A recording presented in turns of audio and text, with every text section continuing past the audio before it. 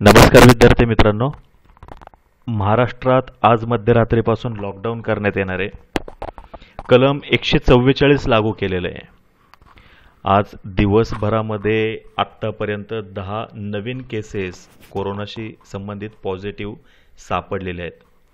तर महाराष्ट्रात आता एकंदरीत आकडा हा 74च्या आसपास गेलेला आहे आणि संपूर्ण देशभरात तो 350च्या आसपास. देशातील सर्वात जास्त कोरोना बाधित रुग्ण हे महाराष्ट्रामध्ये आहेत. तर महाराष्ट्र हा कोरोनाच्या बाबतीत तिसऱ्या टप्प्यावर पोहोचतोय का आणि लॉकडाऊन म्हणजे नेमकं काय हे थोडंसं आपण जाणून घेऊयात. तर आपण मागे एक व्हिडिओ बनवला होता लेक्चरचा की त्याच्यामध्ये आपण ह्या सर्व स्टेजेस सांगितल्या होत्या.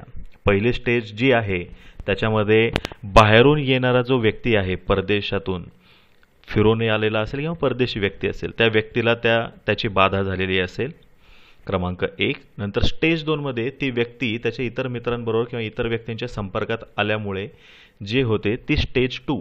सध्या आपण स्टेज 2 वरती आहोत. जरी एका दिवसामध्ये 10 रुग्ण सापडलेले असले नवीन, तरी देखील अद्याप आपण स्टेज 2 वरतीच आहोत आणि स्टेज 3 कडे जाऊ नये म्हणूनच आज आपण सर्वांनी जनता कर्फ्यू पाळलेला आहे आणि तुम्हा सर्वांनी त्याला खूप चांगला प्रतिसाद देखील दिलेला आहे. मित्रांनो, स्टेज 3 आणि स्टेज 4 मध्ये ह्या विषाणूने बाधित रुग्णांची संख्या ही गुणाकार पद्धतीने वाढत जाते आणि हे सर्व होऊ नये म्हणून आजपासून आपल्या इथे महाराष्ट्रात माननीय मुख्यमंत्री उद्धव ठाकरे यांनी लॉकडाऊन केलेलं आहे. तर काय नेमकं कलम 144 ते सांगतं की 4 पेक्षा जास्त लोक एकत्र येण्यास आता बंदी आहे आणि हे जे कलम आहे जास्तीत जास्त 6 महिने इतक्या कालावधीसाठी लावता येतं आणि त्यापूर्वी जर का सर्व परिस्थिती सुरळीत झाली तर हे कलम काढून घेण्यात येतं. या दरम्यान सर्व अधिकार जे आहेत त्या जिल्ह्यातील जिल्हाधिकारी यांच्याकडे असतात. आणि लॉकडाऊन म्हणजे काय की हे धोका आहे आता संध्या. तर ह्या धोक्यामुळे प्रतिबंधित क्षेत्र म्हणा, घर म्हणा, बिल्डिंगमधील प्रवेश करणे किंवा सोडणे याच्यावरती तात्पुरतं प्रतिबंध घालण्यात येतो. आणि आता या लॉकडाऊनच्या परिस्थितीमध्ये आपण काय करणं अपेक्षित आहे, तर 4 किंवा अधिक जणांनी एकत्र फिरायचं नाहीये. ठीक आहे. सरकारी कर्मचारी यांना उपस्थिती आहे, त्यांचं काही पर्सेंटेज आहे उपस्थिती, त्यांना कंपल्सरी आहेच. किती टक्क्याची आहे त्याबद्दल काही कल्पना नाही. नंतर जीवनावश्यक वस्तूंचा साठा कृपया कोणी करू नका. आपल्याकडे सर्व गोष्टी ह्या मुबलक प्रमाणात आहेत. थोड्या वेळापूर्वीच स्टेटमेंट आलं होतं की 2-3 महिने पुरल इतकं तरी सामान उपलब्ध आहे.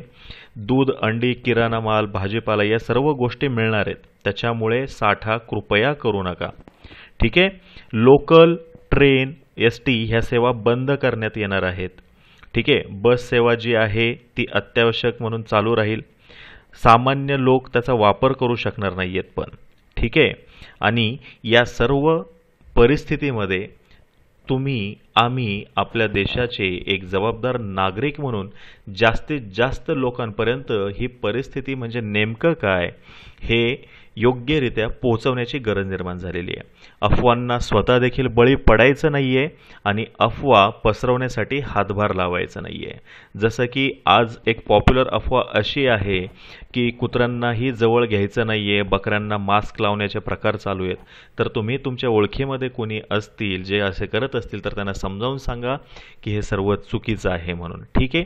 मूळ गोष्ट कोणती आहे, आपण स्वतः काळजी घेणं, घरातून बाहेर न पडणं आणि ही चेन ब्रेक करण्यासाठी स्वतःचा खारीचा वाटा का होईना देणं.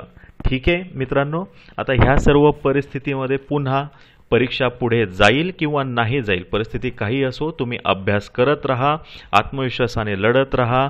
दुसरे चर्चा करत असतील तर करू द्या. इतरांपेक्षा 1 मार्क जास्त कसा मिळेल ह्याच्यावरती तुम्ही लक्ष द्या.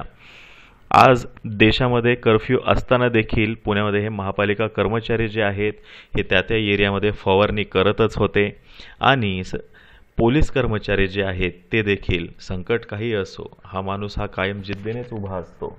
ठीक आहे. तर तुम्हाला जेव्हा जेव्हा शक्य होईल ह्या सर्वांना तुम्ही थँक्यू म्हणा. ठीक आहे मित्रांनो. तर ही वेळ आहे आपण सर्वांनी जबाबदारीने वागण्याची. दुसऱ्या टप्प्यामध्ये आहोत. तिसऱ्या टप्प्यामध्ये जायचं नाही आणि ह्या सर्वाची जबाबदारी आपण सर्वांनी घ्यायला हवी. धन्यवाद मित्रांनो. योग्य ती माहिती जास्तीत जास्त लोकांपर्यंत पोहोचवा. धन्यवाद.